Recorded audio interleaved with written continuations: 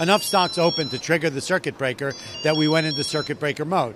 That's a good thing. That's been instituted years ago, basically to give a pause into the market, let people sort of regroup and see where everybody wants to be.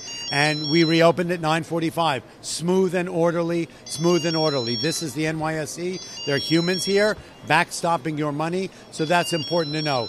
The Fed on Sunday lowered the interest rates down a full point.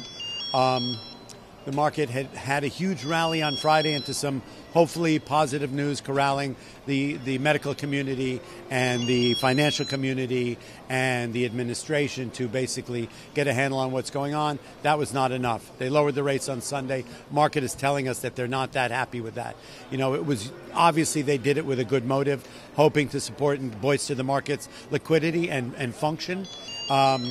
But the other narrative to that story is that, oh my God, if we're lowering it, if we're shooting every bullet out of the chamber, leaving us at zero, is there worse economic news on the horizon than we think? I know the market will rebound. You know, we are resilient. You know, you don't know until you test the resilience of the spirit of human beings going forward. We will get through this, but for now, we're in a time of anxiety.